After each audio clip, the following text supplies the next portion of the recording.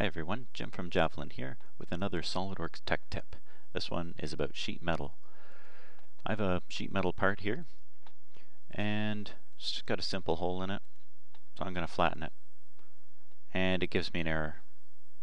It contains features that can't be unbent. Well, I could go through and say, well, which feature is it? In this particular example, it's not hard to guess. But just to confirm, I'm going to suppress it and then I'm going to try flattening it, and sure enough it flattens. So there is something wrong with this cut extrude. I'm going to unsuppress it here. Now if I take a close look at it from a top view, I can only see one edge, and if I look at it from a bottom view as well, I can also only see one edge, which indicates to me that, yeah, look at that. The cut is going straight down as opposed to normal to the face, which means I can't laser cut this, which means it's going to add a lot of cost to my part, assuming I can even manufacture this with that angle on there.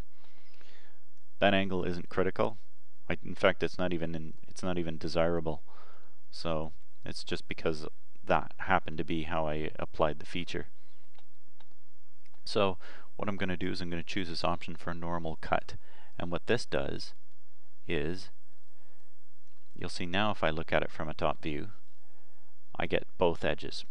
The edge, this represents the edge of my sketch, so if I look at that, or to line it up, so I do have clearance for that, but what it does is that when that intersects the sheet metal, it creates a cut that's now normal too.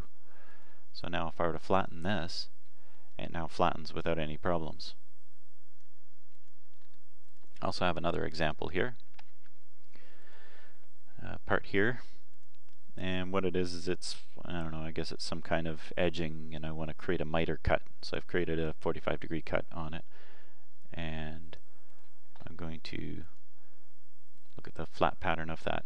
Now you'll notice that, well, there are no errors.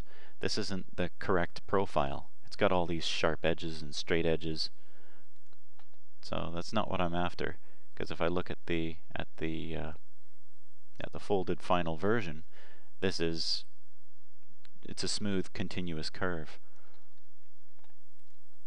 So what I'm going to do, I'm going to right click on my flat pattern here, not right clicking on the folder but on the flat pattern feature itself, and edit the feature, and I'm going to uncheck this simplify bends. When I do that and I rebuild with a Control Q, I get a nice continuous curve.